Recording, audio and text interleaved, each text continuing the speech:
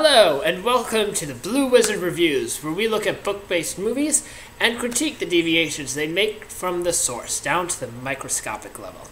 Today, we're going to go back a few years and start off with Harry Potter and the Sorcerer's Stone. Watching this movie again, I was really surprised to see how much it sticks to the original source material.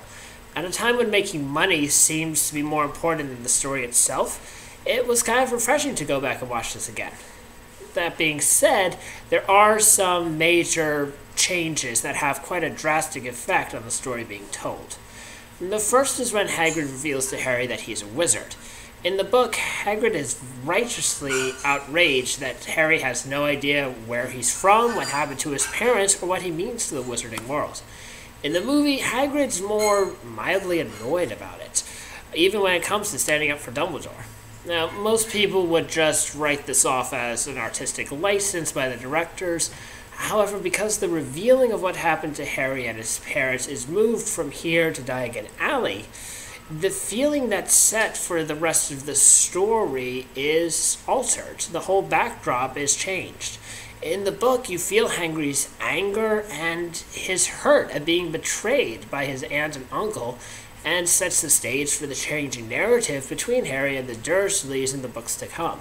In the movies, they really dumb down this feeling, just kind of making you feel sad that Harry's lost his parents.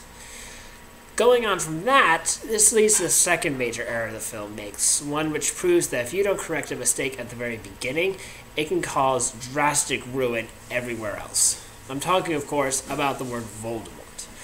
In the movies, it's made clear fairly early on that Voldemort made sure that even his name would be feared. The movies fail horribly in keeping this consistency. The first time Hagrid says the name, he stutters and mumbles, obviously afraid to say it. But then he says it a second time with no hesitation whatsoever just a few seconds later.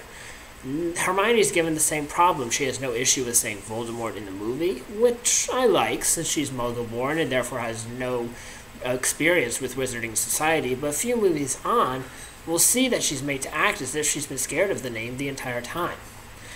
I'm sure a lot of blame for this can be placed on the constantly changing string of directors that were associated with this series, but really part of the fear and the dread and the real hatred you have for Voldemort comes from the fact that the characters in the book consistently refuse to say his name, with the notable exceptions of Harry and Dumbledore. When this consistency is not enforced, we really lose that dread and that fear and that hatred for Voldemort, and it really degrades it when Voldemort appears in the fourth book in his physical form. In the books, you see fear and feel fear and really know that this character is something to not mess around with. In the movies, it's just kind of, here's our villain. And another thing that happens is that it also degrades the sense of notoriety that's given to Dumbledore in the books. When everyone else is wishy-washy between you-know-who and Voldemort, who really cares if a main character just says Voldemort all the time?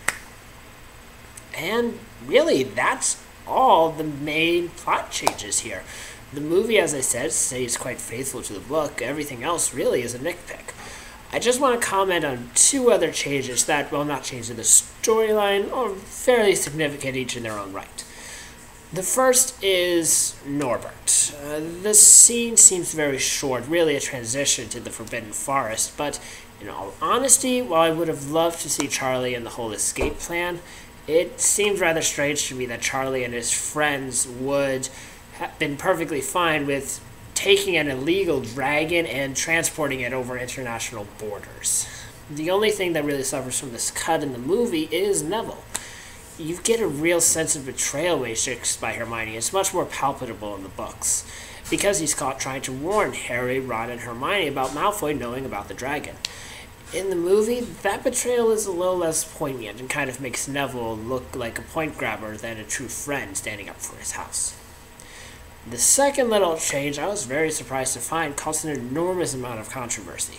While I'm certainly happy to let sleeping dogs lie, let me just say here and now that there is nowhere, and I mean nowhere in the books, that says what position James Potter played on the Gryffindor Quidditch team.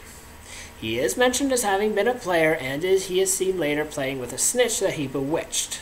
While suggestive, it is by no means any kind of hard proof. J.K. Rowling herself has said that James was a chaser, not a seeker. Here's the reference for the interview. That being said, this is one of those very rare times when a movie adds something that you wish had been in the book because it betters the overall story. Harry sees his father's name in the winning plaque, may or may not have achieved Hermione's goal of making him feel more confident in his upcoming Quidditch match, but it also gives us as the audience a very palpable sense of what it's like to be in Harry's shoes, where everyone else really does know more about him than he does.